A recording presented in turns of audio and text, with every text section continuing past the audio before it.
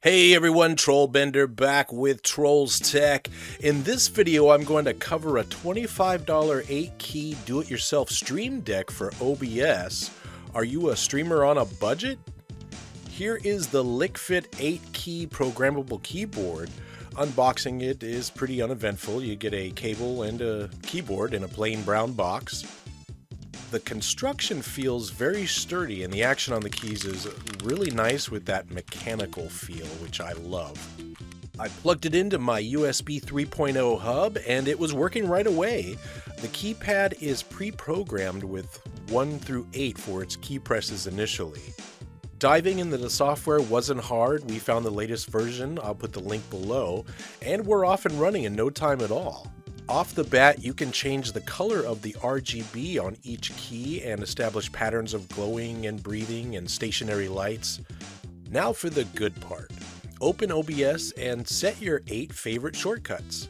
I set stuff like the stream's opening image, transitions, full screen, BRB, camera, muting the mic, and muting the game, stuff like that. Then in the Seiyou software, simply go to Key option and set those same shortcuts to the keypad. Here's one example I use to mute and unmute the mic. You can do this with one key like a toggle or 2 separate keys, it's up to you. Another example here is setting the BRB screen. Just line up the key press with the OBS shortcut. Make sure your game doesn't have those same keys mapped, by the way, when you're doing this. There are a lot of other advanced actions you can set up with the user interface.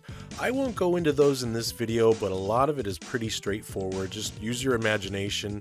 There are options for scripting and hotkeys and even the media buttons.